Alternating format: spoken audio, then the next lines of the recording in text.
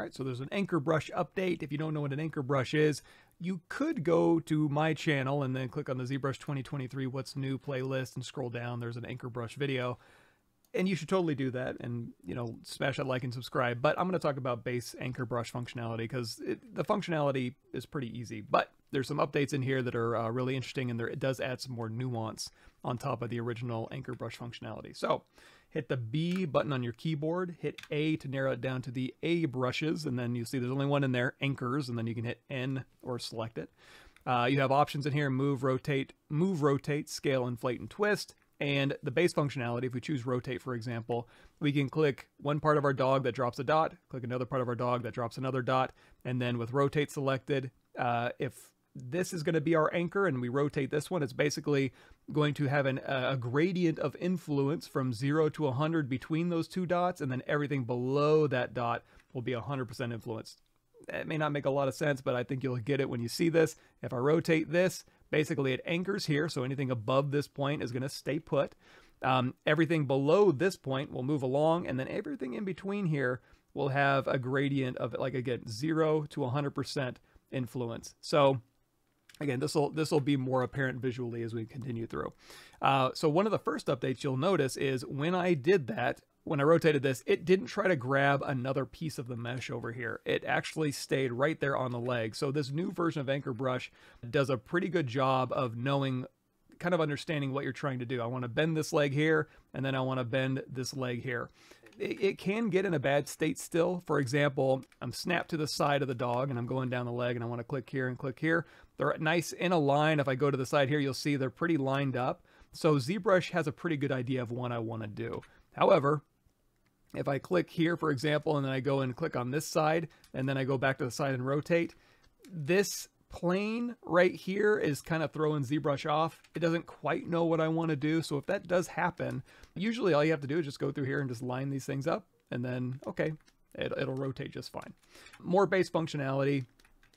If you want that bigger gradient of influence, so instead of putting the dots really close together and rotating the leg, you can put a dot here and then another dot down here. And then when you rotate this part, you're going to remember between these two dots is 0 influence for the anchor, 0 to 100% down to this anchor, and then 100% below this. So now all of this is going to bend along with it because we've increased that length of that gradient of influence along that line. But again, if you put the dots close together, this is where that gradient of influence is. It's very small. So then, you know, it's basically just bending a thing, right? So update number 1, instead of having to go through here and mask other areas of the object and rotate stuff so it wouldn't grab these pieces, it's pretty smart. It'll kind of understand what you're trying to do as you're trying to rotate your object around. Now, I should mention, you know, if you want to have a crisper transition, again, you're narrowing that gradient of influence in here. So this will be a much sharper transition between those two. Another thing you can do is change your resolution. So right now I'm at subdivision level 3. The less verts I have, the softer that transition is going to be. So as we're doing this, see how it's kind of it's a really soft transition because there's not that many verts. As I increase the vert count over here, you'll see that added resolution is giving you a tighter result.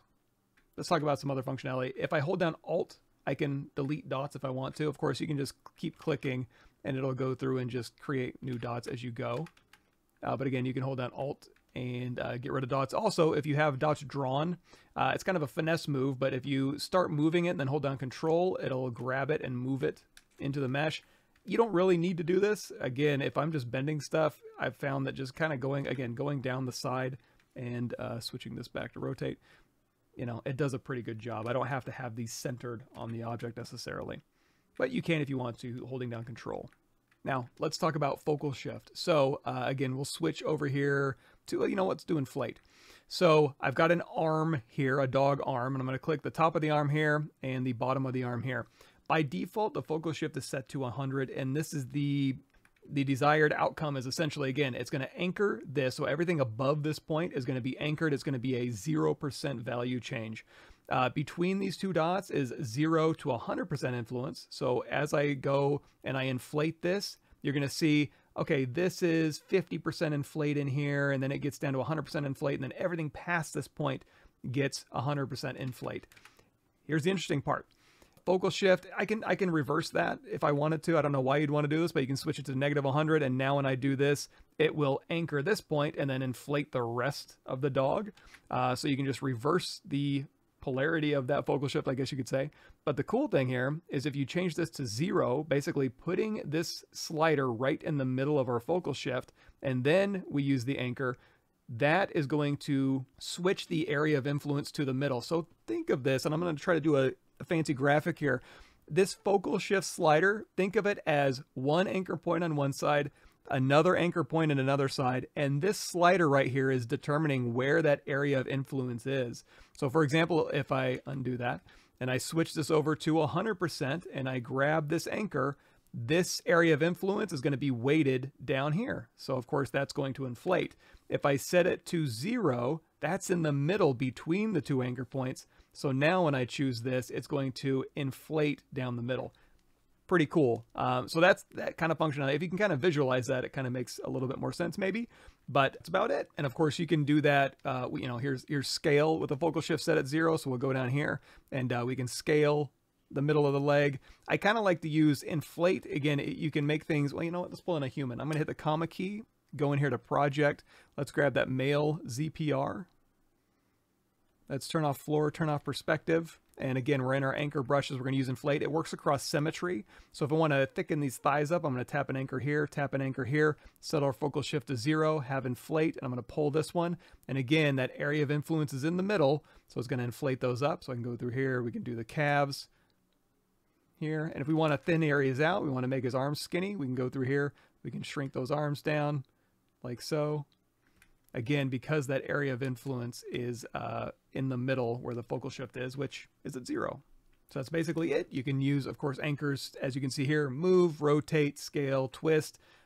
There's probably, again, I'll say this on every video for this release, if there's anything else cool that you can do with this, that's like, hey, why didn't you show this off? Put it in the comments. I can do a follow-up video and I can show off that cool stuff. Again, I'm kind of crowdsourcing cool ideas here, but for what it's worth, that is the new anchor brush updates. Actually, there's one more thing I'm going to bring up because it might come in handy with the anchor brush. So again, BAN to bring up your anchor brush, go in here to rotate. If for some reason you did need to go through here and mask out an area of your object, remember you can hit W on your keyboard to go into gizmo mode. And then as you control drag down your object, it will mask along with that object. And the shorter you drag, the shorter that mask will be. And the longer you drag now in ZBrush 2024, the broader the mask will be. I'll have its own video for this, but just an easy way to kind of go through and mask different areas of your object. You can do that. And again, one more cool thing you can do, if you hold down control and mask, obviously you can mask down the object. If you're doing that and you let go of control, it will move the gizmo into the middle of your object and orient itself down the object so you can go through. So instead of having to go through, for example, and hold down control, and then hold down Alt and position your gizmo, and then go in and rotate. Again, control, start dragging, let go of control, and it will place your gizmo in the middle of the object and orient itself down the axis of the object.